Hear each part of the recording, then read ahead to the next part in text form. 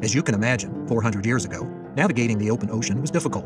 The winds and currents pushed and pulled ships off course, and so sailors based their directions on the port they left, attempting to maintain an accurate record of the ship's direction and the distance sailed. This process was known as dead reckoning, because being just half a degree off could result in sailing right past the island that lay several miles just over the horizon. This was an easy mistake to make. Thankfully, 3 inventions made modern navigation possible: sextants, clocks, and the mathematics necessary to perform the required calculations quickly and easily. All are important. Without the right tools, many sailors would be reluctant to sail too far from the site of land. The alternate method using lunar measurements and intense calculations was often used to cut costs. The calculations to determine a ship's location for each measurement could take hours. But sextants and clocks weren't useful unless sailors could use these tools to determine their position. Fortunately, in the 1600s, an amateur mathematician had invented the missing piece. John Napier toiled for more than 20 years in his castle in Scotland to develop logarithms, a calculation device. Napier's ideas on logarithms involved a form of 1 over e and the constant 10 to the 7th power.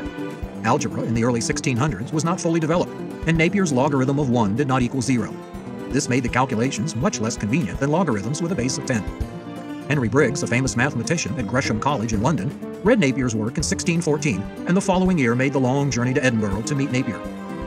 Briggs showed up unannounced at Napier's castle door and suggested that John switch the base and form of his logarithms into something much simpler. They both agreed that a base of 10 with the log of 1 equal to 0 would greatly simplify everyday calculations. Today, we remember these as Briggs' common logarithms. Until the development of electric calculating machines in the 20th century, any calculations involving multiplication, division, powers, and extraction of roots with large and small numbers were done using logarithms. The history of logarithms isn't just a lesson in math. There were many players responsible for successful navigation: instrument makers, astronomers, mathematicians, and of course sailors. Creativity isn't only about going deep into one's field of work, it's about cross-pollination between disciplines too.